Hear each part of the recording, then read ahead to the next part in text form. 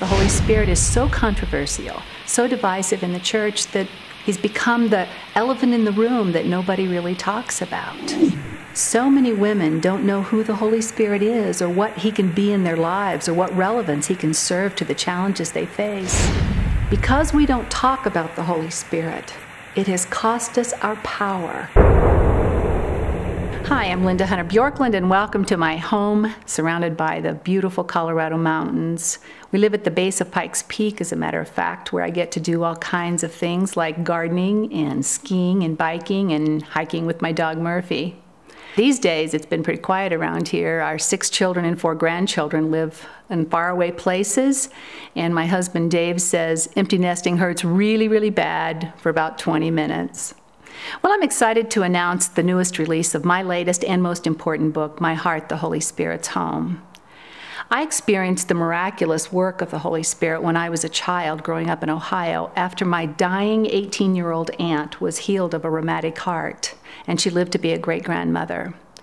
I experienced and continued to see the supernatural, tangible expression of the Holy Spirit through those days. It became commonplace to me.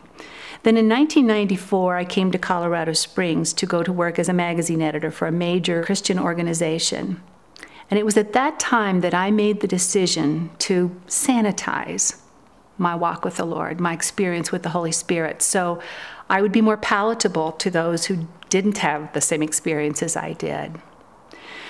But I found that when I left that experience, when I relegated the Holy Spirit, I also lost the power and the intimacy and the communication that I had had with him before. And so I set out on a quest to get it all back.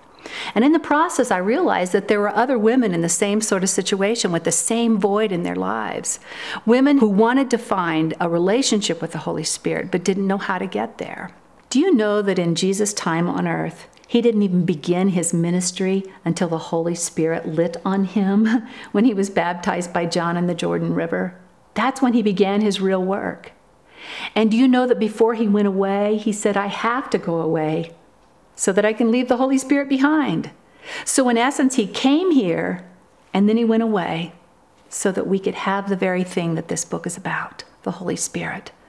This book bridges the gap in the women's life, the religious part that says befriending the Holy Spirit could make you become fanatical, and that desperately hungry part that makes you want more from your walk of faith. This book also serves to help the woman learn who the Holy Spirit is, what he does, and how he can become real and relevant in the challenges that she faces. The subject is written to women, about women, and unique ways the Holy Spirit can minister for women. The book takes Bible stories, plus real-life women's stories and mine, and helps make them applicable to the reader's life, and includes a study guide that helps them plug in the details. I wrote this book because I wanted women all over to know that the Holy Spirit can belong to them. The Holy Spirit can become real in their lives. The Holy Spirit can be approachable. The Holy Spirit can commune with them and help them make their decisions and comfort them when they hurt. That's why I wrote this book. The book is a perfect fit for large women's ministries, as well as small group gatherings for college-age, singles, or seniors groups of women, wherever women are gathered together, interested in making the Holy Spirit at home in their hearts.